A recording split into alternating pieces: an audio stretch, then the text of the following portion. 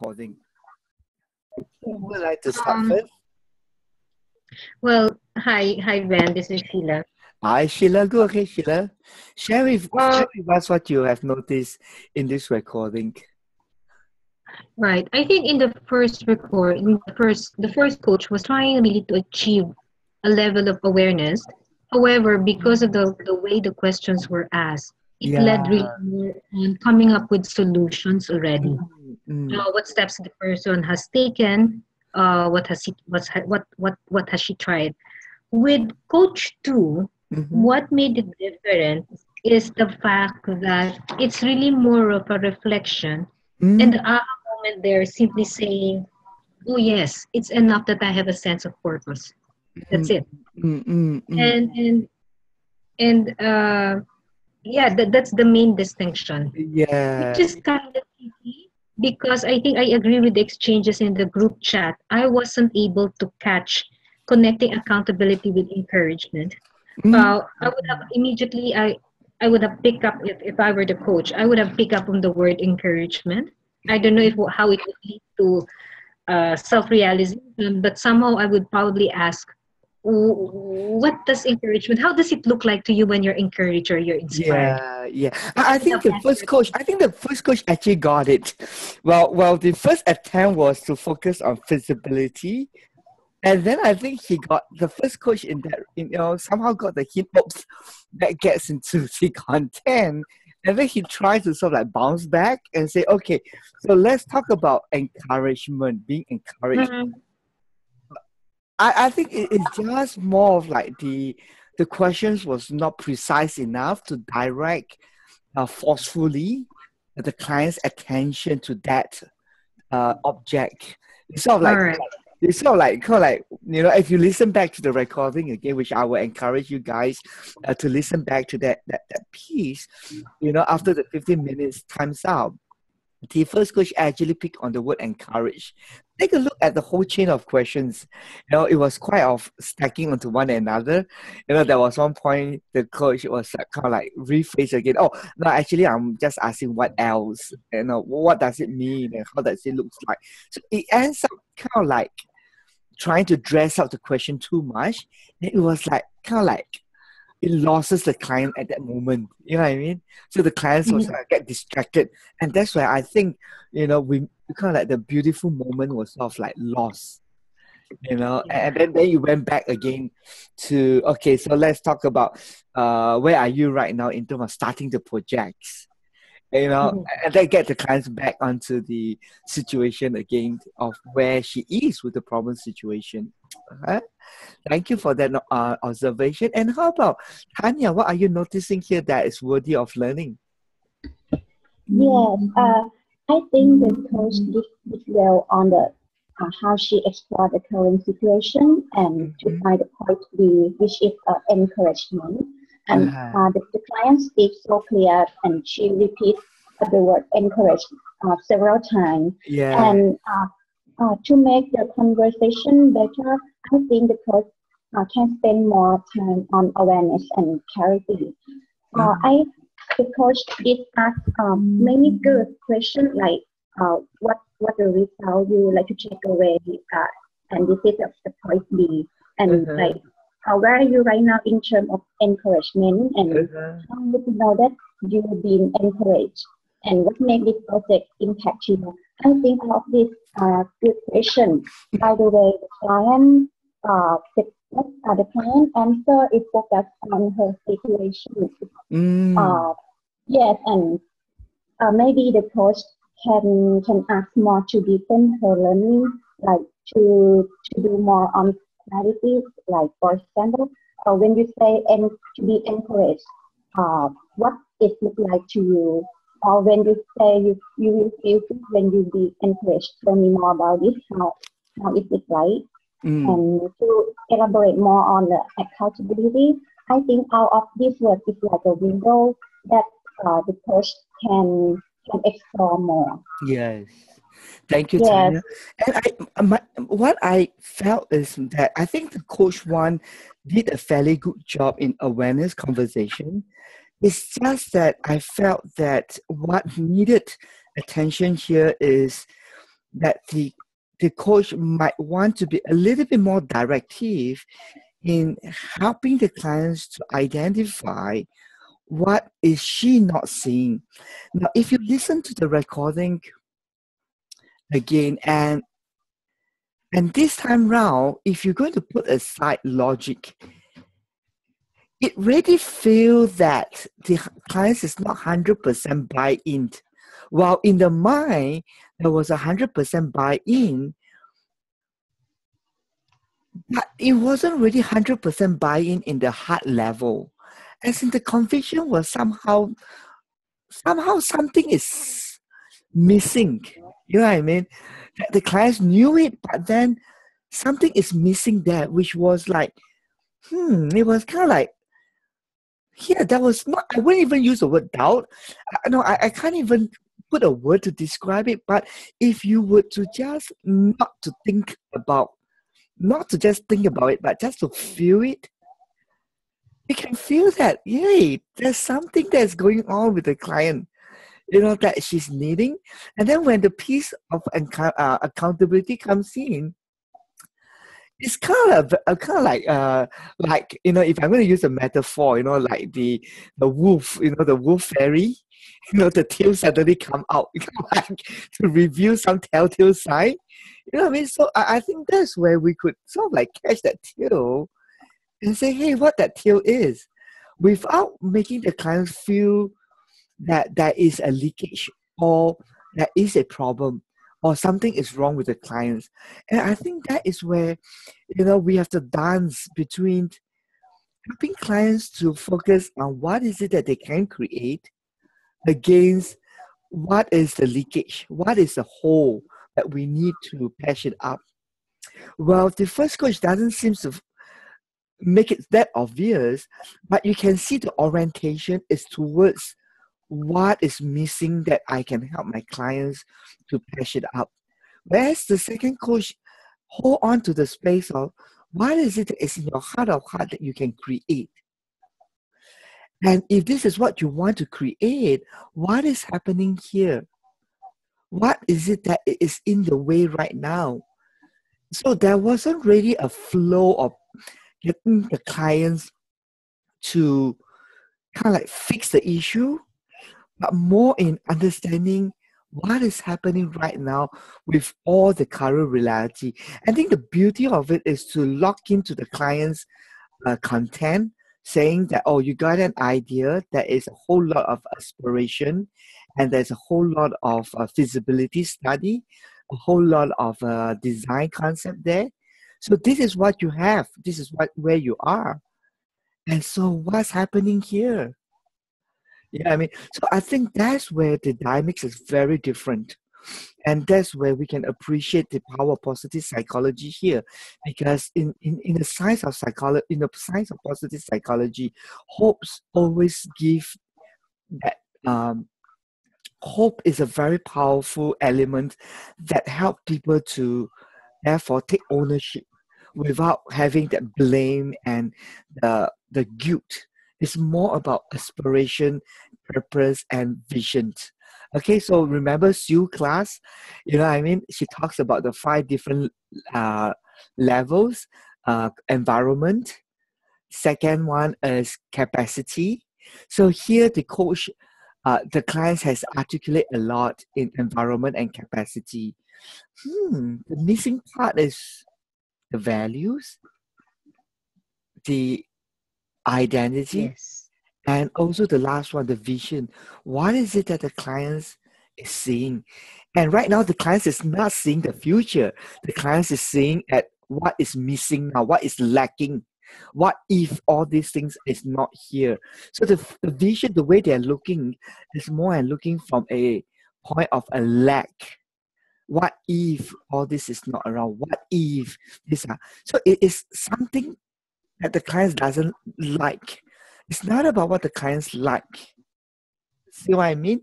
Great, thank you for that observation. So we have two, Martin, if we could, we hold the space here first. Let me get the input from Sophie and Nog to see what can you share. I mean, what are some things that they spotted that could deepen our students' learning today.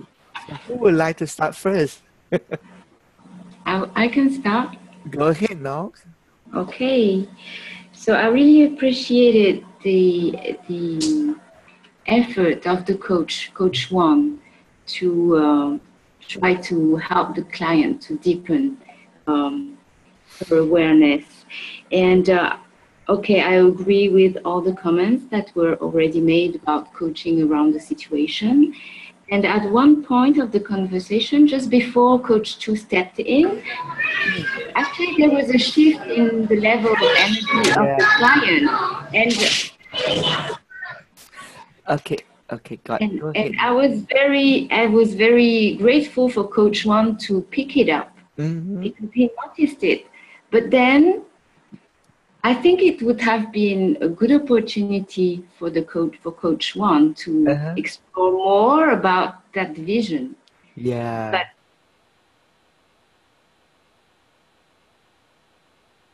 hi, Nog, we are losing you.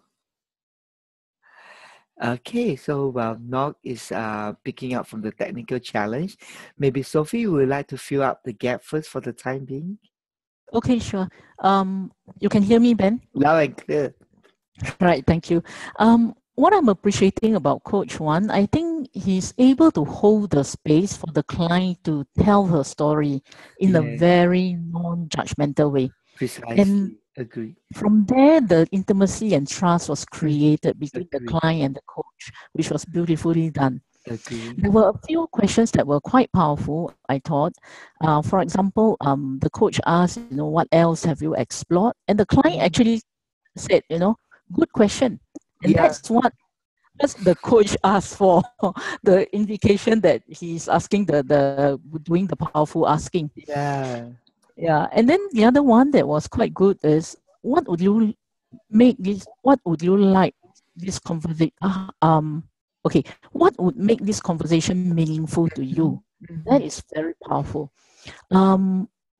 Areas that I would do slightly differently is, I'm just curious, at a very early part, the coach asked, actually he wanted to ask, what would this be important to you? But somehow he changed the what to why. Yeah. And so the client goes on to describe the situation about the students' needs and all that, instead of looking within herself and see what is there, what is inside me that having this yearning to want to do this. And So I totally agree with you. And I would like to change the question a little bit.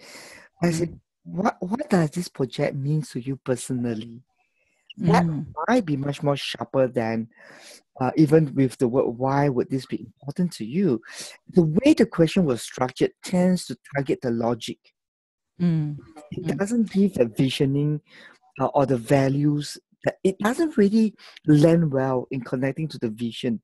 So consider these two questions now. Why, or even we choose it to what makes this important to you? And then we change that to, what does this project mean to you personally? So the aspect of exploring significance will have a greater impact. Well, certainly we can't guarantee that the clients will, bite it, you know what I mean? But at least, we know where to target in a way that eliminates the odds. Actually, that comes to the second part of what I observe and notice is that the question of, what would make this, or why would this be important to you, is a bit too early. Yeah. The balloon hasn't been blown up yet. Yeah. So, I think there still have some space for awareness to be surfaced. Yes. More powerful when it comes later about the importance and meaningfulness. And one area I'd like to share from my own experience in this journey at a very beginning stage is that stay true to the ACC framework. It is very powerful. And it is powerful because the framework gives you a few very simple questions, but simple doesn't mean it's simplistic. It is simple but yet powerful, and allow the clients to go within and inside themselves.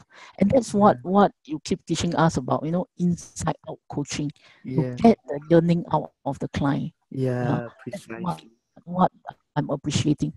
Yeah, well, there's a lot to acknowledge in the first coach because the faithfulness is sticking to the framework. I think all the comments that we mentioned are just taking the skill to the next level of mastery. So remember, this is the motto of CMA. Good is always the enemy of best. While we do acknowledge that there are a lot of good stuff, but we are not interested in good stuff. We're interested about you. Mastering the craft. So you paid for ACC, but we don't want to give you ACC. We want to give you PCC. So even if you can demonstrate PCC, we want you to be able to demonstrate at MCC. Yeah, I mean, that is how we're going to serve one another. The continuous learning, the space in interaction of you sharing and, your insight and perspective and getting that fine touch, the artfulness of really getting every piece, as beautiful as we can, because serving the clients is what really matters. And precisions, directiveness towards where we can, where our mind need to be focused on, is going to be a way, ongoing journey. Even changing the word, modifying the whole exploring of significance from why makes this important to you, which we have taught you in class. When we come to the practical coaching session, you learn the very same question can be modified to change to what does this project mean to you personally, to get a much more personal statement, to get significance on the topic. See what I mean? So these are fine art that we can learn. Thank you, Sophie. So we have two guests here left. That is Martin and Sue. Would you like to share something before we end off the class? Well, we have a private session with the coach, so there is still a space there to talk about it. But before you move on, just want to check in. Anything that you'd like to talk and contribute, Sue and Martin, to our friends here? Hello. Maybe I can answer one question. Go ahead, Martin. Then after that, you will take over from you. Yeah, I think there is a good question on the chat here, so maybe answering it will serve the whole class. The question is, should we or could we invest time into understanding about the project itself? And I think it's very important, and this recording will be very interesting to listen to. And especially Coach 2 doesn't know anything about the project either. And the topic of this conversation is not what's inside this project. And as soon as we as coaches try to do something for us, because we do not understand, we are asking to deepen our knowledge or understanding, it's about us. And it's not about the client anymore. So be careful when we are curious, because that's one of the qualities we need as coaches. But I think we should be careful to be curious in a way that serves the client. If it serves ourselves, maybe it's not the right thing. Good. The other thing I want to mention is very interesting recording, because it starts with a simple statement. I want to know whether or not to start an internet project, whatever project, whether or not. So the first question is very simple, straightforward, like at the end we have a yes or no answer. And the coach one, within only 4 questions, it's very, very, very short time. With only 4 questions, brings the client to say, oh, no, this project is worthwhile. This project has value. And this was done extremely quickly. The questions were very open. And so I appreciate this very quick start very much. And even in the rest, maybe it's not as quick and straightforward as Coach 2. And we're happy that the master coach has a higher level than we have. but actually, within the rest of the conversation, Coach 1 brought up, I need encouragement and I need accountability. So it was very close to something, and the only thing missing is being able to very quickly process all this information and extract those 2 bullet points. Yeah. Which of course takes a lot of practice, but everything was there. Yeah. Everything was on the table. The questions led to put all the important things on the table. So kudos to our Coach One. Thank you, Martin, for that strong acknowledgement. And I say this is a very good recording. It really supersedes, in many ways, a tactical coaching conversation. The faithfulness in sticking through the framework, as what Sophie mentioned, just sticking true to the framework itself and keeping it simple has already demonstrated his power to bring that inside out perspective away, from a tactical situation. And it's just a matter of practice of getting used to how we can just skin the snake alive. You know what I mean?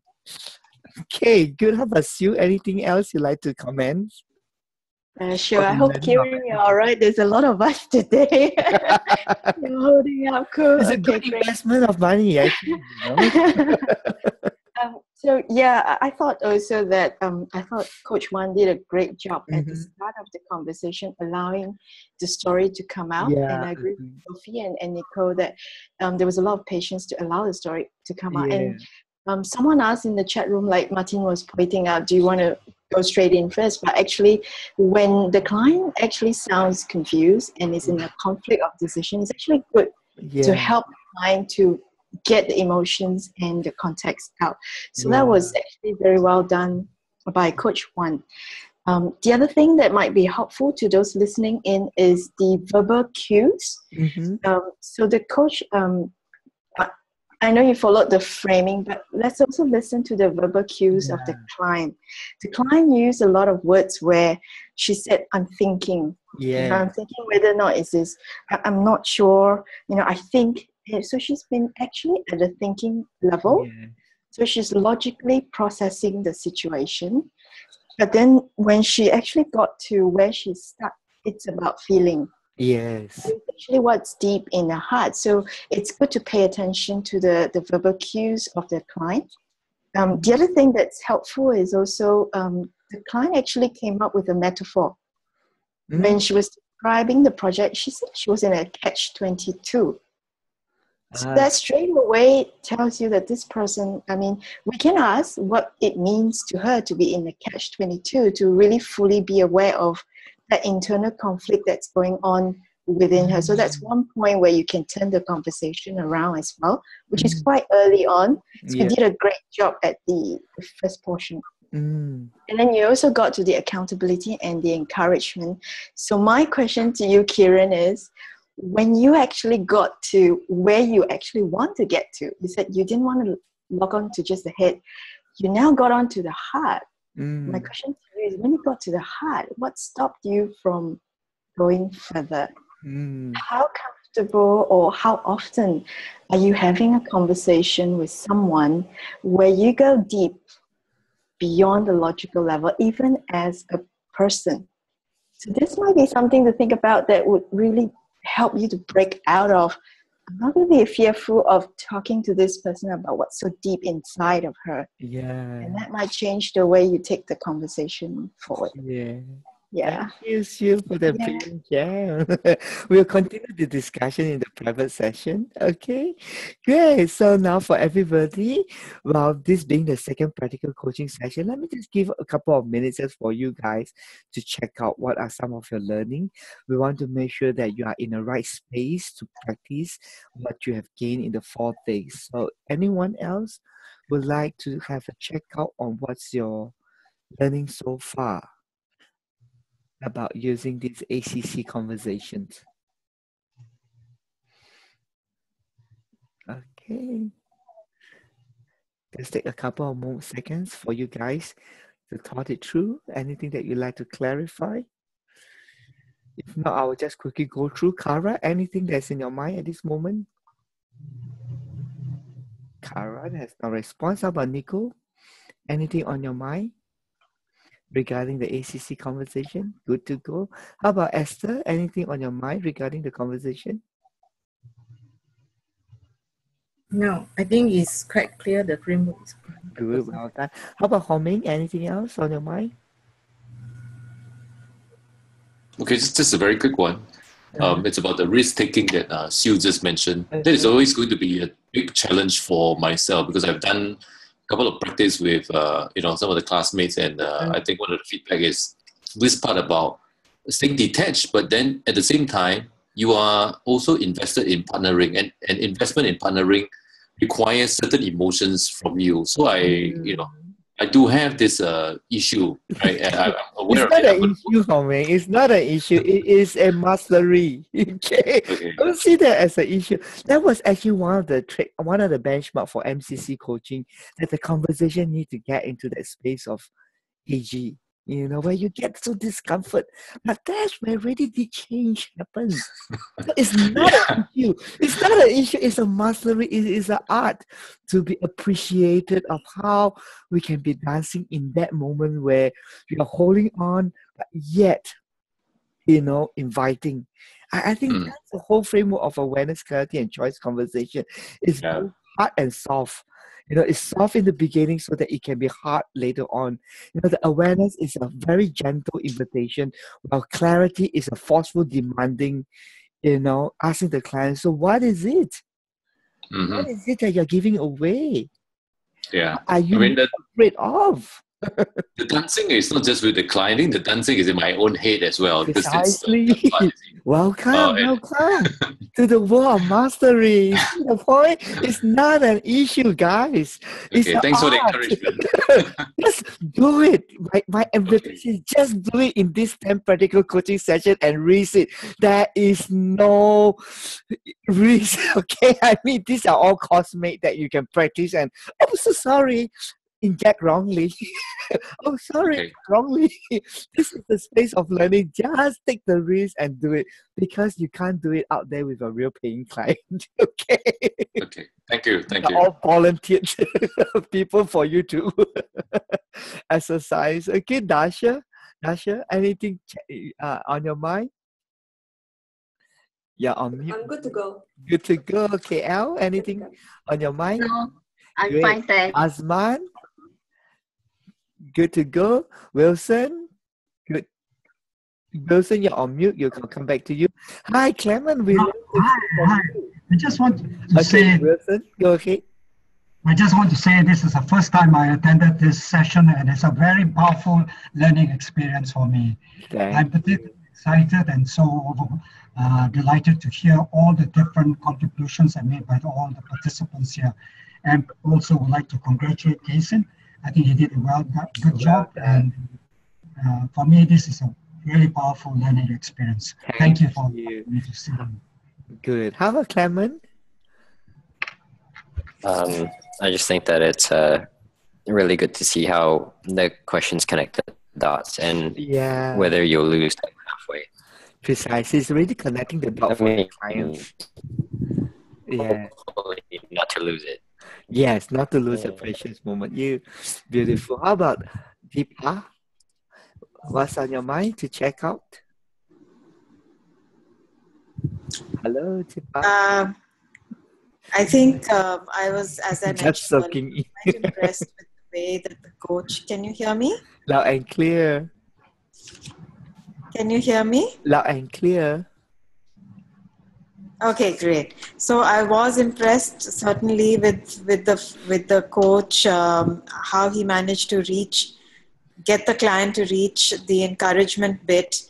And I think after that, as trying to put myself in the coach's shoes, just trying to frame the questions is the big learning for me here. Yes, I like the way you say it's a big really learning. Amazing. Thank you. Let every particular coaching session be a learning on how we can frame the question better, how to be more direct in getting the client's attention to awareness. Okay, make this a journey of learning. Okay, not a journey of challenge. How about Morgan? What's your checkout? I think for many of us who are new to this, we are very mindful of the framework, and we keep thinking about where we are in this conversation. Have we done this? Did we do that? And in our head, we're like checking boxes while we're talking, and then we get distracted about also what the client is saying.